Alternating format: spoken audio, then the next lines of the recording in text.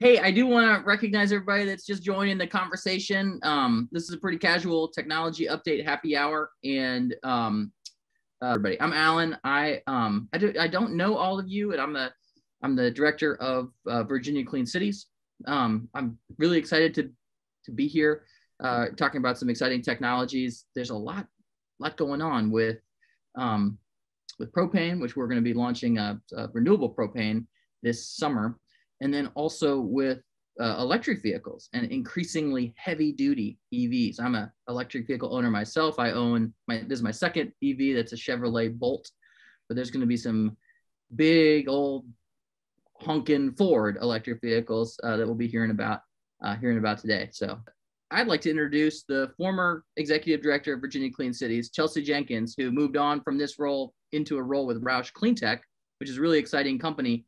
And today they're making just all sorts of phenomenal research and technology progress in the areas that are of a lot of interest to Virginia fleets, which would be the vehicles that use the most imported fuel. So like Virginia produces no oil, but there's all sorts of opportunities for cleaner fuels and technologies to reduce emissions, and also to balance up some energy costs. So really excited about Chelsea Jenkins, and I do want to introduce Chelsea, also a board member of Virginia Clean Cities. So Chelsea, take it away, Chelsea. Yeah, proud board member. And I'm glad John's on the line, because I was going to talk a little bit about decarbonizing propane, but he is going to be able to get into the weeds. I can just high level say what's happening and how excited we are about it. But thanks for joining, John. So I thought that I would start by showing a video because I love this video. It's a new one that the enterprise produced, and it charges me up, and I think it kind of it frames the discussion today, and also is kind of tells the story of my professional journey and why I ended up with Clean Cities and now Roush and in the position that I am. So let me know if you guys can hear this, or if you can't, rather, I guess.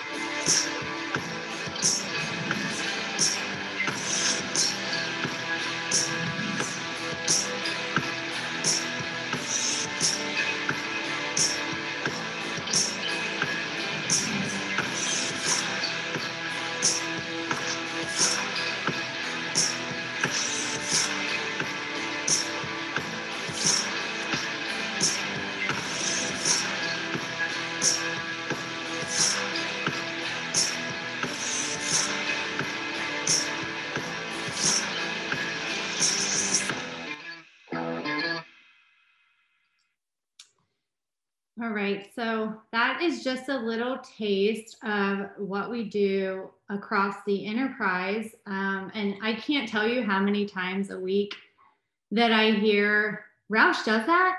I didn't know Roush did that. And so I thought today it might be more useful to kind of take a step back and talk a little bit more globally about the evolution of clean tech, as well as the evolution of the enterprise. And, you know, we're almost 50 years strong now. But so I said at the beginning, I love this video. It charges me up. Hopefully it charged you up. But I also love it because it embodies really the soul of Roush. And like I said, my own professional journey, which started ironically at James Madison University. We were talking a little bit history. Yeah, I know. I still always root for the seniors here locally in Virginia Beach to choose to be a Duke every year when we hear these announcements come out. But yeah, so I remember in 2000 sitting in Dr. Papadakis's class as an ISAT major. So I remember as a freshman first one to go to college in my family. I was one of those weird teenage kids that actually liked school and liked to learn, which anyone that has teenagers, which we do now, you understand that that is more rare than not just being curious and enjoying learning. So, you know, she was lecturing on energy security, and she was showing this energy flow chart. And I literally remember that moment, and I'm sitting there and she's talking about where all of our oil comes from, domestically, internationally, and then, you know, where it flows into all the economic sectors. And it was so clear to me, right? I mean, if you look at that EIA flow chart, it's different now than it was in 2000, but transportation was a huge chunk of where all of the oil was going. And I remember thinking and looking at that chart and saying, you know, that is the problem that I'm going to solve in my lifetime and in my career. And it still is what drives me today. You know, 20 plus years later, I'm still trying to solve that problem. Obviously, the challenges are different than they were before. But, you know, I've learned through various lenses in my career, you know, with nonprofits, kind of looking at trying to find funding for fleet organizations and others, giving funding to organizations, being in business development roles, and now government affairs, industry relations, that global problems require global solutions, and we need a lot of solutions. And y'all know that some of the challenges and problems we're trying to solve today are enormous and very complex. And so that's why I'm so proud that I started my career at Clean Cities. And I think I'm thankful that all of you are supportive. I hope you're financially supportive of the organization. I'm sure Alan can send you a membership form if you don't have one yet. But it's, you know, it's really cool to be in this industry during such a transformative and disruptive time. And I'm also super thankful I've been with Roush for 10 years now, and kind of seen the evolution of where we started 10 years ago and where we're going. And I'll go through that with you. And I'm much better at like conversation, so feel free to interrupt at any time. So at the beginning, I said I hear every week comments about how people don't know all of the things that we do, and they're surprised at the breadth and depth of the customers we have and the solutions we provide. So I wanted to kind of start and level set. We have a holding company called Roush Enterprises, and the easiest way to think about the company is the services side of our business and the product side. And products is where you see our name. So CleanTech is clearly nestled under Roush Products Group. Also Roush Performance Mustang, Roush Fenway Racing. You know that if you're a high performance vehicle or a NASCAR fan. But then we also have this whole other side of our business called Roush Industries, that's global engineering consulting services. And we have customers all across the spectrum.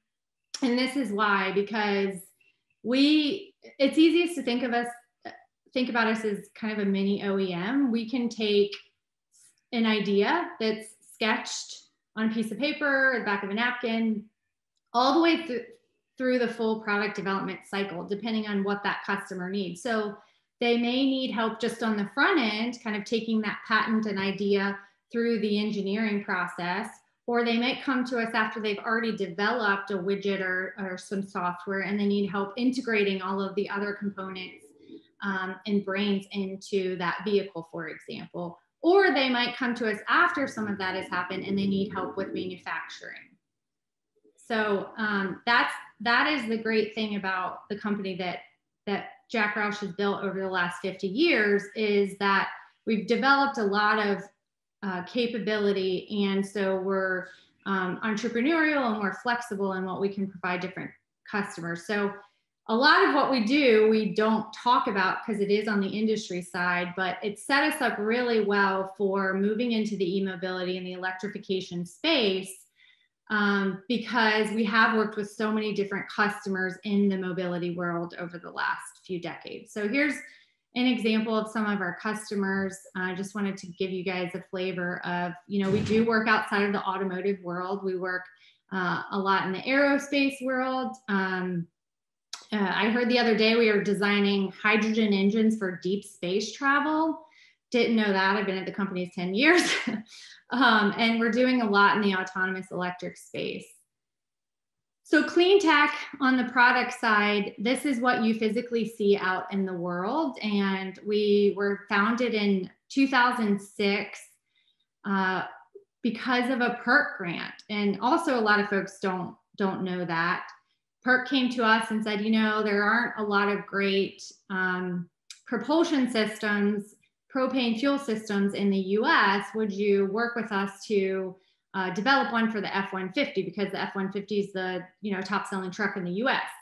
Well, of course, we learned that that's probably not a great fleet vehicle, and we've moved on and evolved since then, but that's what started us in 2006. And now fast forward to 2021, and we just launched Gen 5 of our propane fuel system, and we have it in all of these products shown. So the three markets that I like to say we play well in is school buses. We have a relationship with Bluebird and provide their powertrain, alternative powertrains for all of their buses, from the very small microbirds all the way to the largest Type C and Type D buses. We have over 32,000 of those that we've put on the road since we launched that partnership, most of those being propane. We also sell into the paratransit space. A lot of propane paratransit vehicles running around. It's a great solution in those like environmental justice, disadvantaged community areas that use a lot of propane. And the more advanced solutions would be difficult to implement right now. And then we also sell in the commercial space, so class 4 to 7. And pretty much every vocation on the propane side. And more recently, we've launched the class 6 electric truck. I think, do we have a hand raised? Yes. Thank you for taking us through this so far, Chelsea. I had a question about the electric on the school bus side. I see you're still just doing the gas. Do you think y'all will end up providing electrification for the Bluebird buses like you're doing for the class 6 and 8 vehicles? Well, right now, so Cummins is the electric powertrain supplier to Bluebird. Currently, we do gasoline and propane and have provided CNG in the past. On the industry side, though, we do a lot of engineering for a lot of different bus companies on their electrified powertrain solutions. So stay tuned, you never know. But right now, Cummins is that solutions provider, so that's a good question. So Roush, as some of you know, and Jack Roush's relationships with Ford makes sense because that's where he started. So we have, since we were founded, pretty much married up to the Ford solution, but we also have that great relationship. We're a tier 1 supplier. We're a QVM, EQVM to Ford. And so from the customer's perspective, no matter what they buy from us, it's a seamless solution. So they still get the Ford warranty. They can go to a Ford dealer or an independent service dealer and diagnose similar to how they would with their Ford products. Like I said, we have 32,000 buses on the road, but now we have almost 40,000 total clean tech vehicles on the road amongst all the solutions, and that's with over 2,500 fleets. And I wanted to say that because there are a lot of new players in the mobility world. You hear about the SPAC deals every day in the headlines. There's all kinds of new companies that we're trying to sort through. And we work with a lot of them. We hope all of them are successful because, like I said, we need a lot of innovative solutions to tackle some of these big problems. But the cool thing about the progress that we've made to date and us jumping into kind of that looking at transportation and decarbonization with electric and even hydrogen is that we do have over 2,500 customers. We have almost 40,000 class 4 through 7 vehicles on the road, and we've been beat up a lot. So over, since 2006, we've had to build our customer success program around, real world challenges that these fleets are trying to solve as they launch new product solutions. And so we're taking a lot of that knowledge and then applying it to the e-mobility, the electric solutions that we're launching now. So I mentioned decarbonization. We aren't just sitting and trying to sell what we can sell. We understand that there's, like I said, disruption, and that we need to stay in touch with what's happening and what the market cares about and what the public cares about and what the world cares about. And as we hear every day, there's a lot of focus on decarbonization and tackling the climate crisis. And so we're working closely with the propane industry on the full life cycle of our solutions. So we were the first ones to get ultra low NOx certification for our powertrain. And we did that a few years ago. So our vehicles are very low tailpipe emissions solutions. So if that fleet is trying to, wants to find a cost-effective solution that reduces a lot of the criteria pollutants, they might be in a non-attainment area, or they might care, more about particulate matter because they have sensitive populations they're transporting and they can't necessarily electrify. So we're still working on improving our propane powertrain solution and making that as efficient as possible and as clean as possible. But then we're also working on the fuel side. And folks like Suburban on the line are doing a lot of really important work to develop this with really smart partners, and then also get it out into the supply chain and work through some of the potential questions and challenges with that. I know at the very beginning when we started talking to the industry about it, there are questions about materials compatibility, right? If you put renewable propane in our existing vehicles, because it's the same propane molecule, it's just made a different way. Will that, impact seals or what have you? And so we worked with them to do some testing to make sure there wasn't going to be any issues. And John, I don't know if you want to jump in here. There's lots of different pathways to decarbonizing propane, and I know I know enough to be dangerous about those. You're absolutely right. There are several different paths, and we're working with all of those different paths right now with Suburban Propane.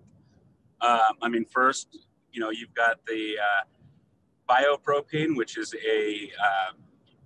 it comes from making biodiesel and biojet fuel, which is basically refined out of fats, oils, and greases. And that lowers your carbon intensity score by more than 50%, depending on where it actually has to get transported from the source. You could be running a CI score of between 30 and 45 at the high end, where traditional propane has got a CI score of like a 79. So it's much lower carbons than even traditional propane. Then when you get into that other product that Suburban Propane has, we just bought 39% of Oberon Fuels, which is out in California. And Oberon refines DME, dimetric ether. And that's basically, just to kind of break the terms down, that's refining methane into propane.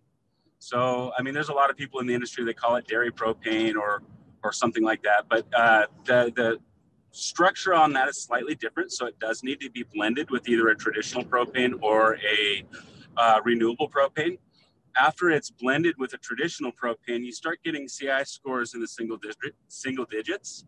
And then when it's blended with renewable propane, it's even lower than that. So, Chelsea, you're right. There's a number of different ways to actually lower that carbon footprint with the fuel itself. And from what we're seeing, that all of those different fuels or different propanes are drop-in fuel for the motors that Roush CleanTech is actually creating today. I was just at a meeting with Bluebird, AZ Bus Sales, and with Roush CleanTech, showing off the new 7.3 Godzilla motor, and I love the engine, by the way. It's amazing, and all of those products will actually power that engine. I don't know if that's what you were looking for, Chelsea, or not, but that's the paths in a nutshell. That it's like we practice, John. I love it. And you know, this is I think this is what also underscores why organizations like Clean Cities is so important, because we don't believe there's one solution for all of these problems, right? I mean, we're going to have to continue to innovate, and then innovate again, and then innovate again, as we've shown in the whole history of life itself, right? I mean, we have a great solution, propane. It's saving customers a ton of money. We're continuing to work on the engines themselves and making them more efficient and cleaner. But we are also working on the entire supply chain so that we can solve this decarbonization issue. And so you can buy propane vehicles today because they are super cost effective and they're available. And we literally haven't met a commercial application class 4 through 7 that we cannot accommodate. And then at some point, when you have the availability of renewable propane, and depending on, you know, what, to John's point, what CI score and what's available, you can put that renewable propane molecule in the same vehicle. So you don't necessarily have to wait on results and the benefits of other alternatives. And, you know, that's why we love and are still very much committed to growing our propane share. So jumping over to EV, we announced this a couple of years ago, and we're now working on Gen 2 technology, but it is not new to us. Over the last 20 or so years, we've actually been working with customers all over the world on developing hybrid electric, hydrogen, autonomous solutions. And specific to vehicles, here's kind of the history of Roush's development. So we worked on 98 with Ford on the Ranger, then moved on to the hybrid Escape. Then we produced our own vehicle in 2009 called the Rev. We worked with Blink on engineering and manufacturing all of those chargers under the Recovery Act. In 2012, we worked with VIA Motors to launch that electric truck. Google came to us before they were Waymo, and we helped them with engineering all the way through development and building those electric autonomous vehicles. And also worked with Cummins in 2017 on their Class 8 electric truck. And then in 2020, we officially launched Gen 1 of our own electric Ford branded product. So Gen 2 specs are here for anyone that is interested. Happy to send a one-pager on that, but it's on the F650 chassis. Payload opportunity is 14.5, and then it's 100 miles, and it really is 100 miles. We've done a lot of testing to make sure it's 100 miles. 150 kilowatt hour battery capacity. You can get level 2 or DC fast charge options. And charging rates 50 kilowatts at 700 volts. So we're working on this F650 and all of the different iterations of that. The most popular, what's shown, put a box on it. So there's lots of box trucks running around for lots of different applications. Those are a lot of hub and spoke type last mile delivery applications, which is perfect for electric, as well as a stake bed. We also recently announced a partnership with First Priority Group. They're a specialty vehicle manufacturer and make a lot of emergency response type vehicles. And so we're working on, for example, an electrified mobile command center and on that F650 chassis that I just showed. And we have a lot of other products kind of in the pipeline that we're working on right now. So the one thing that I've realized, I wanted to show this to you all because this is like the BEV ecosystem as we kind of see it right now, which what is sure to change. But, you know, we have almost 40,000 vehicles on the road, right? And 2,500 customers. We've learned a lot working with our great fleet managers and launching new technology. And electrified transportation, especially medium heavy duty, is not the same as light duty. And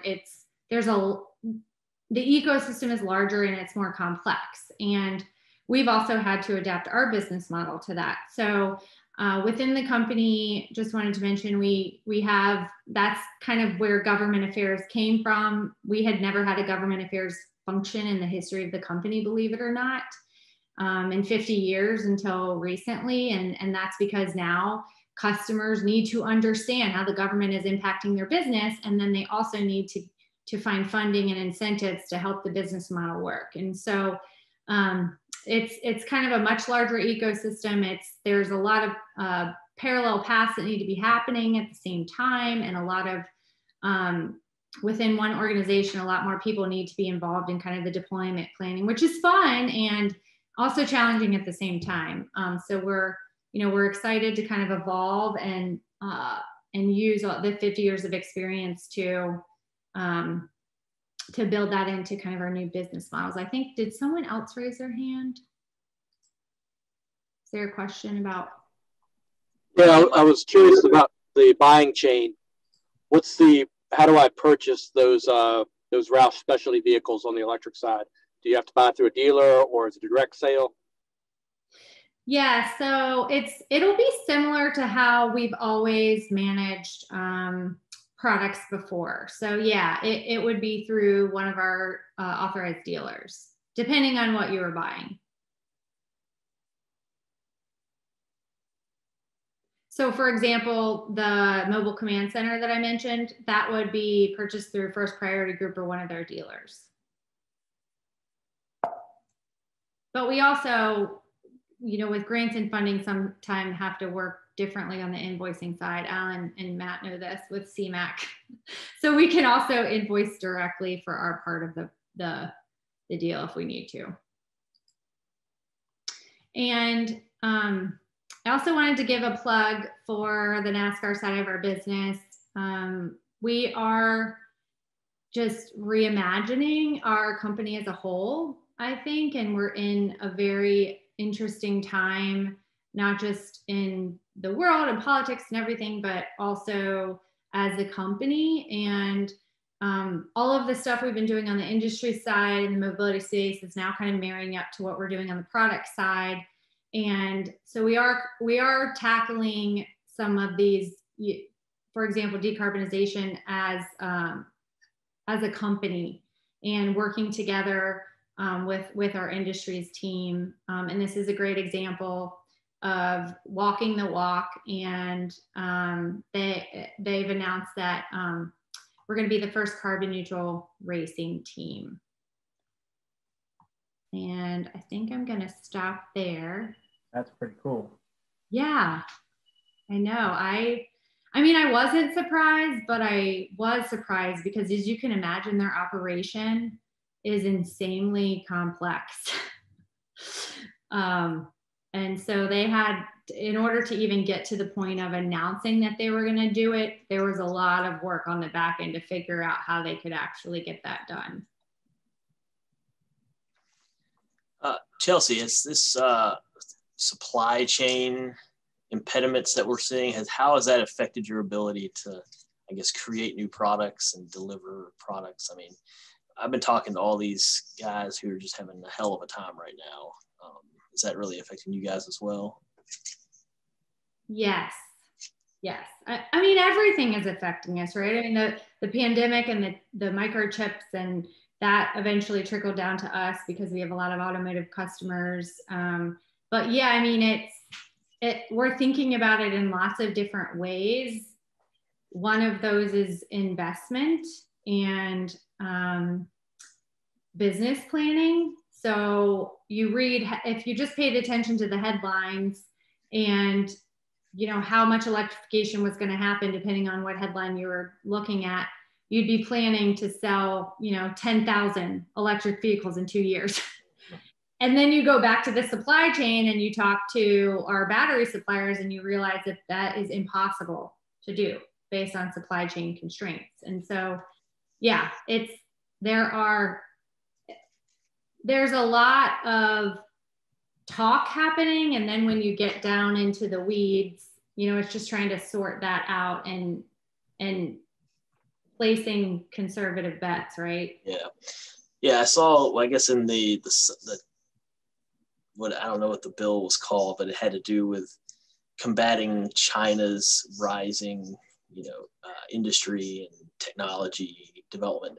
And they're going to invest several $100 billion in developing battery manufacturing in the United States and microchip manufacturing. Is that something that Roush could pursue as a company, like developing your own supply chains here, to vertically integrate? Or is that, I don't know, if that's something y'all have considered? We have considered it.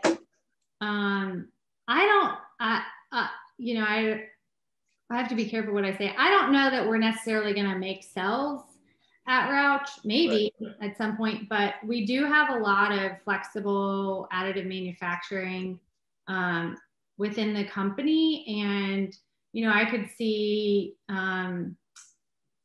more of the packaging and, depending on what industry's customers needed, they need unique design and packaging solutions. And then for us, that would help us out. I could see taking advantage of that.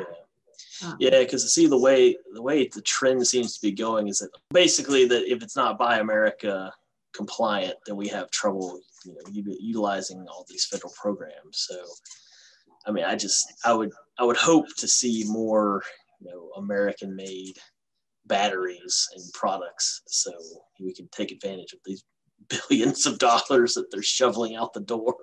So, I mean, I don't know how they're going to enforce, if they want electrification or zero emissions, and right now it's being defined as electric and hydrogen. If they want that to happen as aggressively as they're talking about, they're gonna have to compromise. Right, I see that. Somebody's gonna have to bend a little bit, you would think. But yeah, I mean, that's where the disconnect is.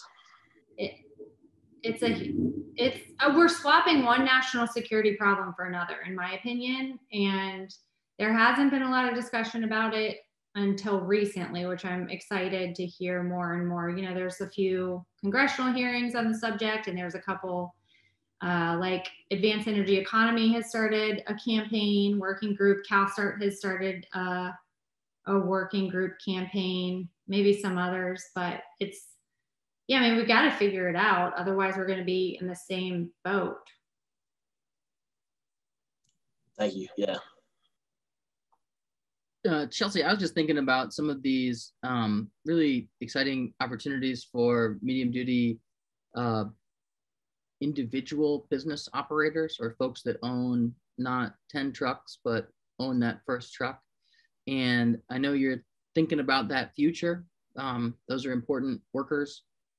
What do you see as the path for those vehicles to be able to charge or to be able to fuel up on propane? How do we get beyond limiting those individual operators or fleets of like 5 vehicles to gasoline and diesel? Any thoughts on, or like magic bullets? You guys have done the infrastructure to the vehicles, so. Yeah. So are you asking, scaling beyond the smaller pilots? Scaling beyond smaller pilots, scaling beyond, just a few vehicles at big fish FedEx fleets. What about the individual FedEx? My FedEx guy is an individual driver. He owns his truck. He takes it back home instead of back to like a fleet of what. And they're going to need public charging. They're going to need public charging. It's not the same spot that like a little Nissan Leaf would go to, but that could queue heavy duty vehicles. Yeah. Have you solved that? Yeah, we have, because we have solutions that they can buy that, or, have liquid fuels and have, I think that's the frustration we've shared, right? Is that there are,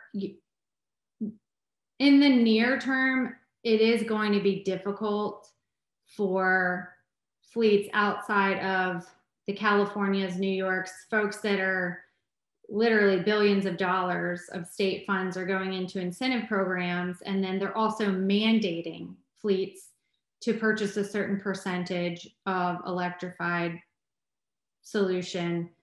I think it is. I think it is going to be difficult. I mean, there's charging continuously comes up as a challenge by fleets, and just the facility integration piece and the 12 to 24 month timeline for the utilities to work with the fleets to figure out how to get that much power to the facility. I think the big companies with a lot of resources, the states that have a lot of money, they're going to have some early successes, but then I feel like we're going to have to reinvent the solutions and provide different ways of helping the 90% of fleets that are out there than just the cookie cutter fleets that we're talking about. Unless the incentives become a little better balanced, which is what we advocate for, right? Well, so in like California, you mentioned they have the programs, but that program, the HVIP, was a very generous program. It was 84 million, but then it was subscribed in 3 hours, and like that's like Ticketmaster kind of speeds, and or maybe 3 minutes is Ticketmaster. But how do you? The other thing that no one's talking about is that for us, our truck gets $85,000. That does not cover the incremental cost. So the customer has to go and find a second grant to cover the cost. And then they also need to work with the utility on a third grant, depending on what's required on the charging side. And so it's, I think we're early, right? It's medium and heavy duty is really early in development and deployment, and that's not always translated on the news. But yeah, it went in 3 hours, but then they also have to probably go find other funding to figure it out. So, and we work with our customers to do that, and we'll continue to work with them and policymakers to figure it out. But I don't see Virginia having a $1.2 billion program right? Not in our lifetime. That would be great. We'd all be very happy and you'd be very busy. Can I chime in on the propane side of that? Yeah. So before I worked with Suburban Propane, I worked for U-Haul International, and I head up the propane program for the past 6 years. I developed a program within U-Haul for those small, 1 or 2 truck fleets, so that those 1 or 2 truck fleets, if they're running propane, can sign up for a fleet account with U-Haul International, and they can go to any U-Haul location with a negotiated fuel price. And there's 1,150 U-Haul locations across North America that fill propane auto gas today. So that could help, at least a starting point, for propane-powered vehicles that you can pick up your fuel over at U-Haul if you only have 1 or 2 trucks. In addition, if you're actually taking it back to a yard, of course, Suburban Propane can put in a refueling infrastructure for like little to no cost to you out of pocket for the refueling infrastructure piece. But if you're going to be bringing your vehicle home with you and everything, and it's not going back to a yard, you could start just by going to a local U-Haul location and filling it up there. Yeah, that's a good point. And there's with a lot of the propane suppliers, there are various programs for fleets where they will actually cover the upfront cost of the buses or vehicles, and then build that into the fuel cost, but also lock in fuel prices for up to a couple of years when they're low. So there are innovative solutions if needed. It's just different. It's a simpler business model right now. You know what I did learn? John might know this. So Tucker told me that there are ships running on propane. Did you guys know that? I've heard the same thing. I might have heard it from Tucker. they definitely need to put out some press releases on this. I think that that is a big deal. It's a big deal to replace basically bunker diesel. So it's not even like number 2 diesel in marine applications. And so that will also start seeing some additional regulation. And I've been reading The Prize, which is a great book on the history of oil. But it's just thick and I haven't finished it.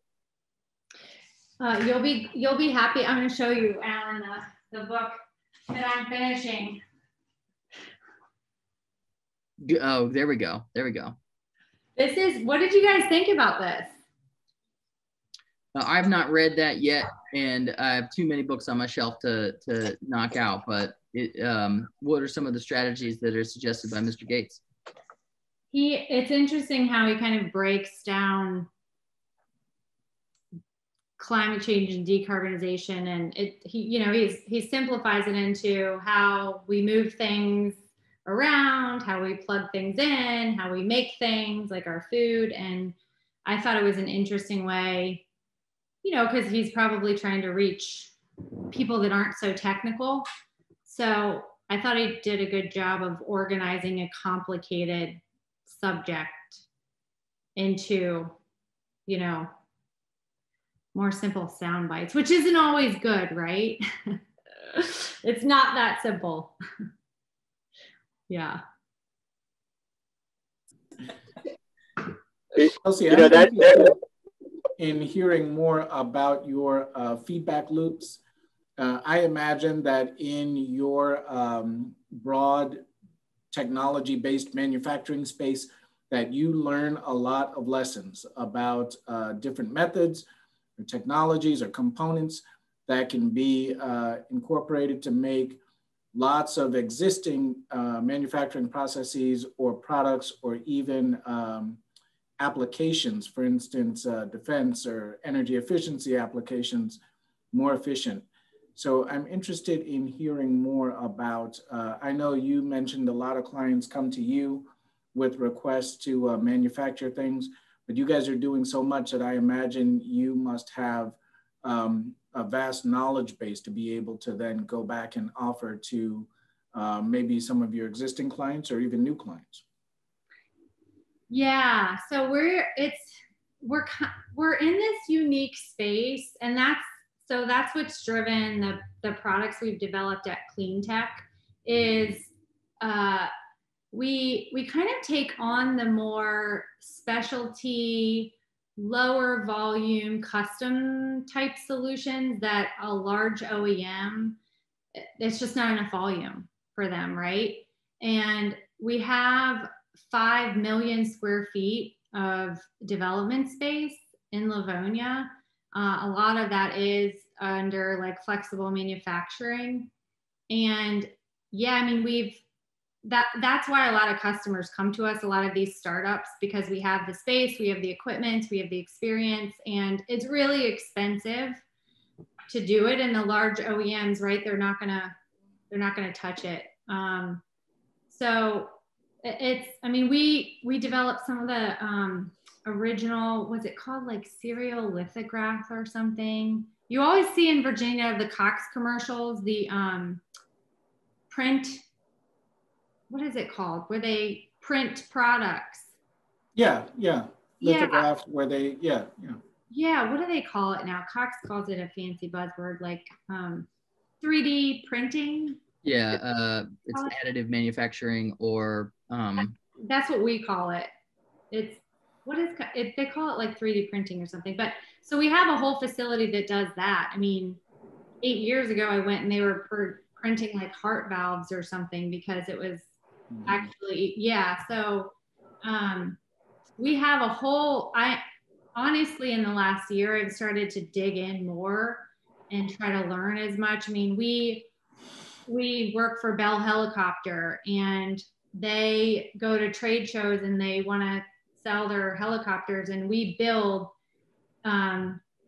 essentially prototypes that look exactly like the ones that would be delivered.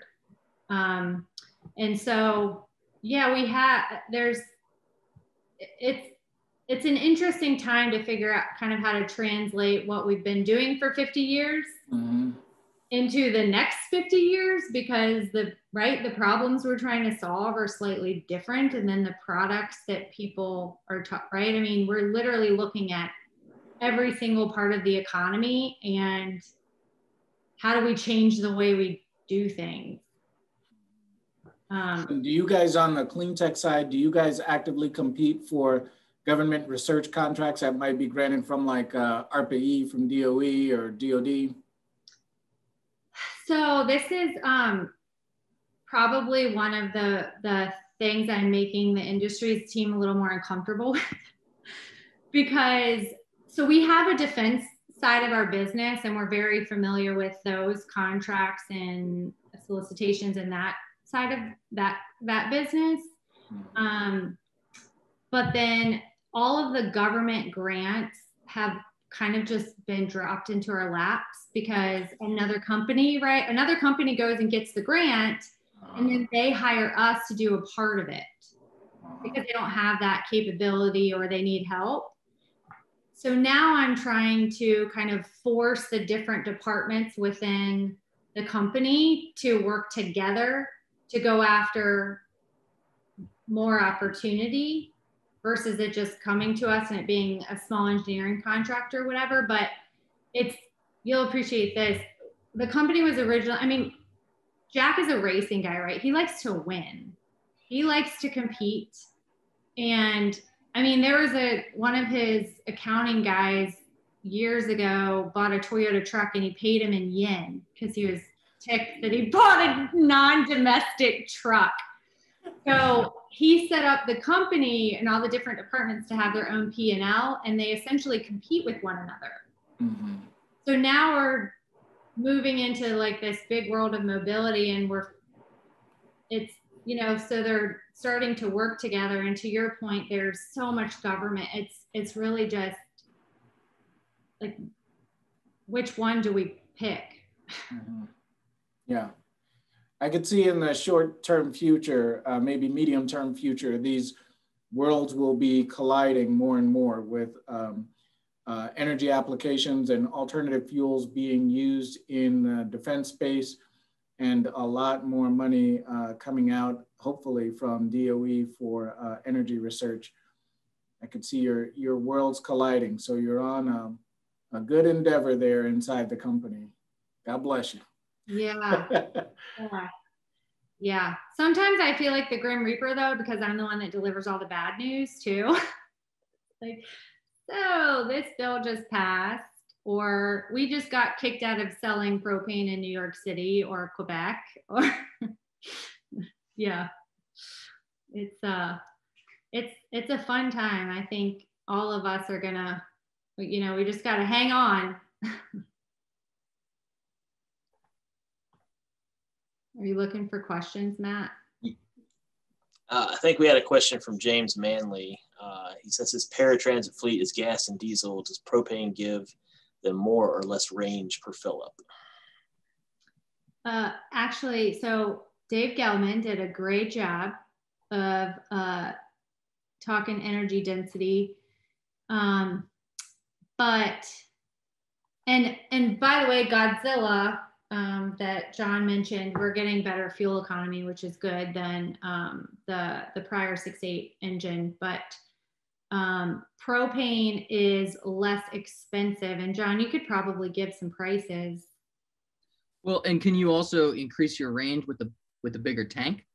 Yeah, yes. So on the, I don't know if Megan's still on the paratransit tank. I remember 47 usable gallons.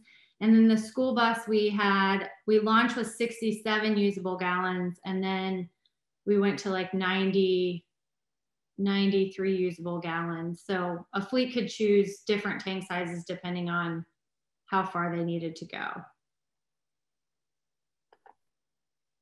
Yeah, as far as price per gallon, it's going to vary throughout the country. But I can tell you that it's substantially lower than gasoline. And it really depends on what type of infrastructure that we're going to be supplying and who's supplying what piece of it. But even after if we were to buy all of the infrastructure and install everything and take the entire, piece of the infrastructure and install that on anybody's lot, you're still going to be paying way less than gasoline or diesel. So, I mean, it's hard for me to give a ballpark price without looking at what my costs are in those specific areas and everything. But I mean, I can easily save $1 a gallon compared to gasoline or diesel today, if not $1.50. In some areas, I might be able to even save $2 a gallon. It just depends on where you're at and what the current rates are for the other fuels out there. And you lock in prices too, right, John? Yes, we do. We lock in. We do fixed price agreements and things like that on a contracted buy. Yeah. Hey, John, what's the comparable energy density if you had to take how many kilowatt hours of energy compared to like diesel or gas from propane? I mean, how efficient is it for a propane motor versus a diesel, gas, or electric motor? What's the comparison? So there's a lot of different answers on that, depending on who you ask. But generally, you get about 10 to 15% less fuel economy given the same horsepower and torque. And the specs that I got on Godzilla yesterday was 350 horsepower.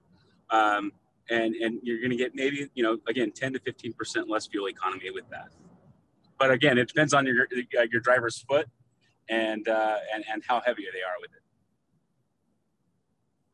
Yeah, and we early on, we probably launched the bus with a little too much horsepower because, of course, you didn't want it to be underpowered. But over time, we've kind of found the sweet spot, and then we do a lot of, to your point, John, we do a lot of driver training now because you do drive a propane, but it's more like a gasoline bus. You step on the gas and it responds. And a lot of drivers are used to diesel where they just automatically push it all the way down. Well, I wanted to be conscious that it's about 5 o'clock and we're sort of reaching the end of the potpourri of people urgently asking questions. But I want to check around, be sure that everybody got their questions answered. Anybody have anything else that they'd like to share? This is a bi-weekly session, and John just dropped in the chat that coming up next is Van Wilkins of In Charge Energy, talking about a really awesome electric vehicle charging projects, June 24th, 4 p.m. Any other comments or concerns? Just want to thank everybody for coming out here today. And Chelsea, thank you for joining us and keeping us updated on all your great space, hydrogen science, and everything else that's really down to earth and moving things forward. And so glad to be here in this world with you.